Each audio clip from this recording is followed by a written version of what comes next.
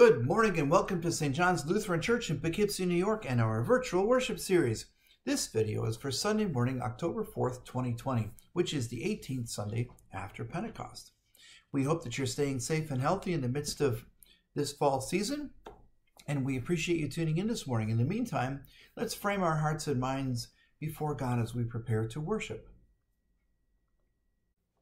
Blessed be the Holy Trinity, one God, full of compassion and mercy, and abounding in steadfast love. Amen. Trusting in Christ's great promise of forgiveness, let us now turn our hearts toward God in a moment of humble confession. Eternal God, our Creator, you are our breath and our very life. We are the work of your hands, the children of your creation. We confess that we have often turned from you and sought our own path through life. Forgive us our offenses and cleanse us from proud thoughts and empty desires. By your grace, draw us near to you, that you may be our refuge and our strength. Through Jesus Christ our Lord. Amen. God, who is so rich in mercy, loved us even while we were still far away and has given us new life through our Lord Jesus Christ. By grace you have been saved, and in the name of the Father, and the Son, and the Holy Spirit, God now forgives you all your sins. Amen. So now may the grace of our Lord Jesus Christ, the love of God, and the communion of the Holy Spirit be with you all. Let us pray. Beloved God, from you come all things that are good. Lead us by the inspiration of your Spirit to know those things that are right, and by your merciful guidance, help us to do them through Jesus Christ, our Savior and Lord. Amen. And now the epistle reading from Philippians chapter 3.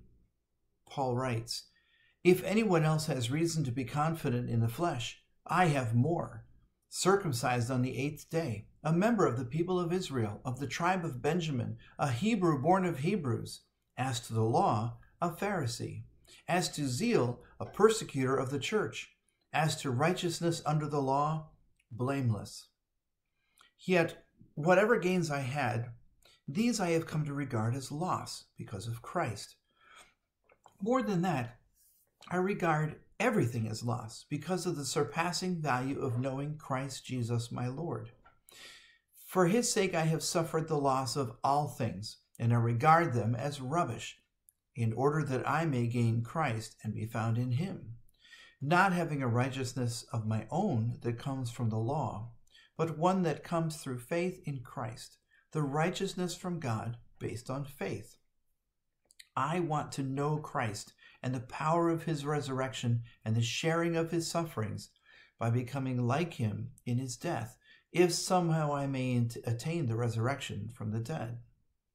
Not that I already have obtained all of this or have already reached the goal, but I press on to make it my own, because Christ Jesus has made me his own. Beloved, I do not consider that I have made it my own, but this one thing I do, forgetting what lies behind and straining forward to what lies ahead, I press on toward the goal for the prize of the heavenly call of God in Christ Jesus." The word of the Lord. Thanks be to God. And now the Holy Gospel according to St. Matthew in the 21st chapter. Glory to you, O Lord. Jesus said to the people, "Listen to another parable.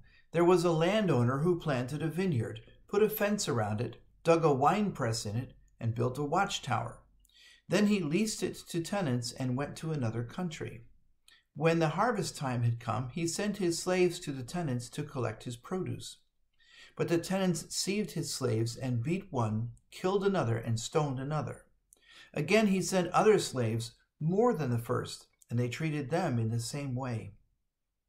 Finally he sent his son to them, saying, 'They will respect my son.' But when the tenants saw the son, they said to themselves, 'This is the heir. Come, let us kill him and get his inheritance.' So they seized him, threw him out of the vineyard, and killed him. Now, when the owner of the vineyard comes, what will he do to those tenants?" And they said to him, He will put those wretches to a miserable death and lease the vineyard to other tenants who will give him the produce at the harvest time." Jesus said to them, "Have you never read in the scriptures, 'The stone that the builders rejected has become the cornerstone'? This was the Lord's doing, and it is amazing in our eyes. Therefore, I tell you, the kingdom of God will be taken away from you and given to a people that produces the fruits of the kingdom. The one who falls on this stone will be broken to pieces, and it will crush anyone on whom it falls." When the chief priests and the Pharisees heard his parables, they realized that he was speaking about them. They wanted to arrest him, but they feared the crowds because they regarded him as a prophet. This is the gospel of the Lord. Praise to you, O Christ.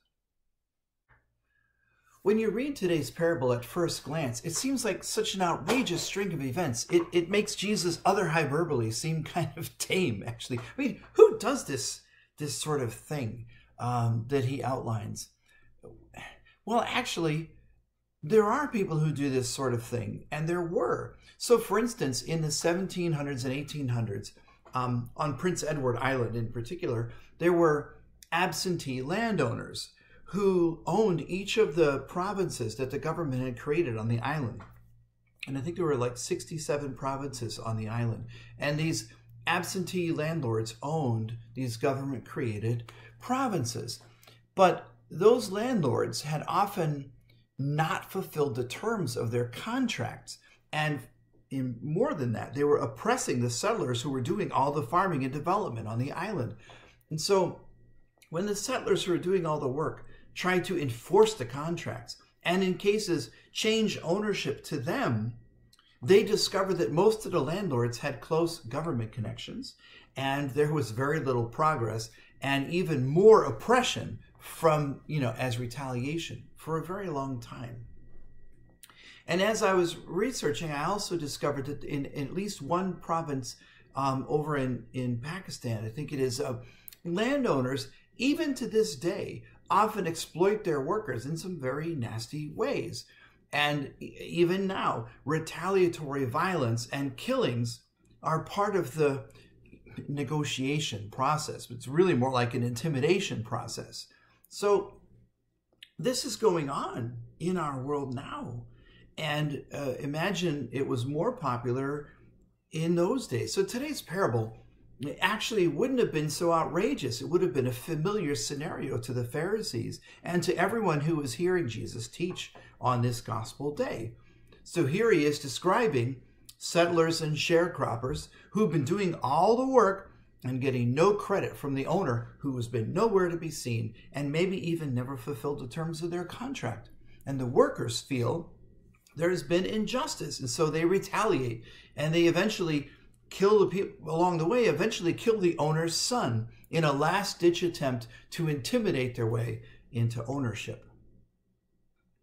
So the Pharisees heard this, understood this, related to it, and knew the answer to Jesus' question. And so do we. I mean, the particular scenario is kind of easy to see. But is it so easy to see in today's vineyard? What is your vineyard? And is there any place in your life where God might seem to be your absentee landlord? I don't know, like all those times when God seems to be gone, when God seems to be not listening, not reacting, when maybe you think God isn't caring, like especially maybe now during this pandemic. And yet that same distant, non-interacting God keeps making more demands of us to be better, more loving, more perfect, more patient, to rise above, to take the high road. But the high road is too steep and it gets hard to keep up with all the expectations, especially in the face of a society that seems to be more divided than ever. In moments like that, do you ever resent what God is asking of you? But I mean, okay, so let's put all the craziness of the virus and the political environment. Let's put all that aside.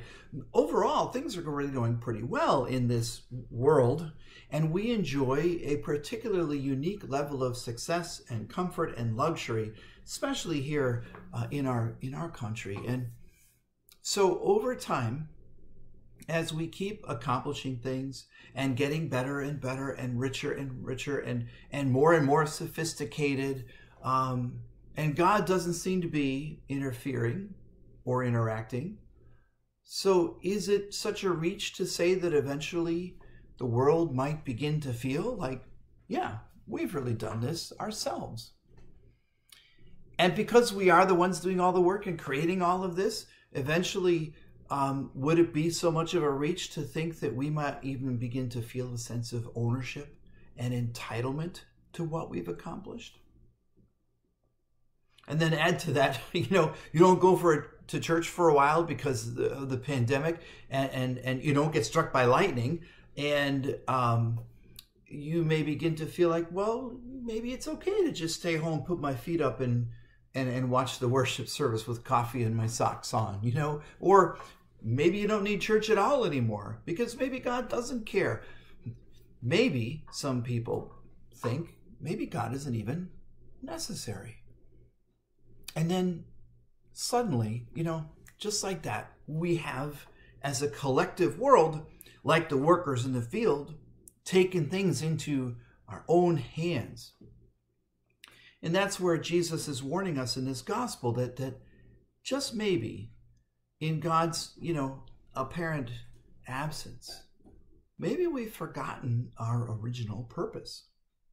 Which is easy to do if God leaves you to your own devices for any length of time, right? But if we lapse into believing that it is all ours, our effort, our money, our success, our world, then we may find that just like the tenants in the parable, we're in danger of throwing God's son out of his own vineyard. Hey, it happened once. Will we do it again? See, Jesus makes it clear, the vineyard and the kingdom is going to be taken away from those who claim false ownership of the fruits that they produce and given to someone else, to someone who remembers whose stuff it really is that we're playing with here. But what stuff are we playing with here? And when God does come back to retrieve the fruits that are his, what exactly are we afraid of? Are we afraid that, like in the parable, God is going to take everything that's his? Well, which is technically everything, right? But what exactly will God take? What is God after? Is God going to take our house, our building, our money, and leave nothing? Well, the ironic thing is, God doesn't care about any of that stuff. See, God doesn't want our multitude. God wants our attitude. The fruits of the vineyard that God wants, the fruits you are called to produce, they're not power and control and riches and status and ownership and entitlement. And God wants to collect from you the fruits of the Spirit. Things like compassion, justice, mercy, faith, hope, and love, kindness, generosity. That was our purpose. That's supposed to be the fruit of the vineyard of our life. Is that what we're producing enough of? Is that what you produce? Hey, anyway, you know what? If that's all that God ultimately wants from you, why wouldn't you give it all to him? You really have anything to lose? And anyway, the more fruit of the Spirit that you give away, the more you have. And so if we're willing to part with, our possessions and our money and our time and our talents and all those things, and we give them to God, that's all part of the fruit of the Spirit. So, the truth is, look at this parable. You can ignore God all you want. It doesn't matter. This will never be our vineyard. This will never be our church, because all the fruits really belong to God. no matter what we may think. But the good news is that despite the intimidation, of the world, despite the intimidation of the Pharisees in those days, despite the intimidation of the crucifixion, despite the intimidation of a seemingly uncaring and divided world today, God will not capitulate. God did not give up on Maundy Thursday, and neither will God give up now. That is so awesome. So get out into that field and produce as much spiritual fruit as you can for God's sake. Personally, I can hardly wait for that harvest. In the name of the Father, and the Son, and the Holy Spirit. Amen. And now we'll give to God the fruit of our faith using the words of the Apostles' Creed. I believe in God the Father Almighty, creator of heaven and earth. I believe in Jesus Christ, God's only Son, our Lord, who was conceived by the Holy Spirit, born of the Virgin Mary, suffered under Pontius Pilate, was crucified, died, and was buried. He descended to the dead. On the third day he rose again. He ascended into heaven. He is seated at the right hand of the Father, and he will come to judge the living and the dead. I believe in the Holy Spirit, the Holy Catholic Church, the communion of saints, the forgiveness of sins, the resurrection of the body, and the life everlasting. Amen. And now, with confidence in God's grace and mercy, let's take a moment to pray for the church, for the world, and for all who are in any kind of need. Holy God, you call us to work for peace and justice in your vineyard. Refresh the church with your true life, that we may bear your fruit through our work and service. Lord, in your mercy, hear our prayer. Today, as we celebrate Udugu Sunday with our connection to the Kashura parish in Bukoba, Tanzania, our sister synod, let us remember to pray for each other as we have in the past, asking God to lead our way. Lord, in your mercy, hear our prayer. Thank you, Lord, for the abundant harvest of the earth. Bless and care for those whose hands bring the fruits of the earth to the tables. Bless the flowers that are placed in the chancel today to the glory of God and remembrance of Brent Thompson's brother, Brian Thompson, on the 11th anniversary of his passing, by Brent and Patty Thompson. Lord, in your mercy, hear our prayer. Sustain all who suffer with the promise of new life. Assured of your presence, heal our pain and our suffering. We call to mind those who are struggling today, especially Kathleen Worth, Joseph Camacho, Susan Pike, Jim Frick, and all those whose names we lift up to you now, either silently or aloud.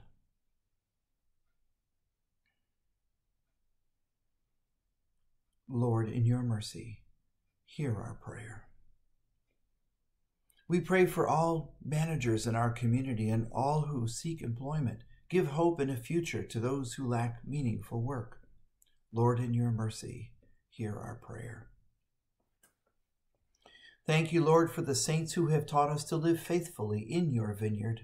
We remember especially today Robert Hart, the stepfather of Brent Thompson, who passed away this week.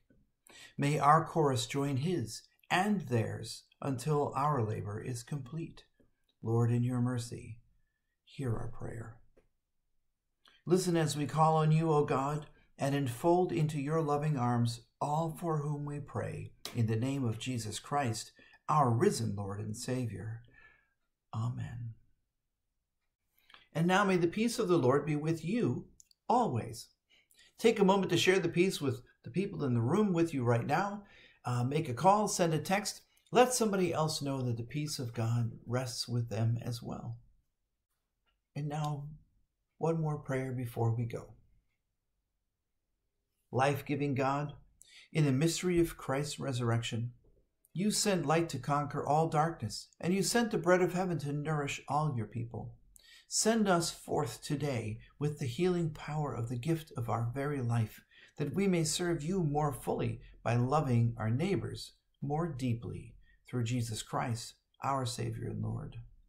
Amen. And now may the Lord bless you and keep you. May the Lord make his face to shine upon you and be gracious to you. May the Lord look upon each one of you with favor and grant you peace. Amen. And remember, you are the body of Christ, raised up for the world. Go in peace, serve the Lord. Thanks be to God. Thank you for being with us this week, and we look forward to seeing you either in church or on video next week.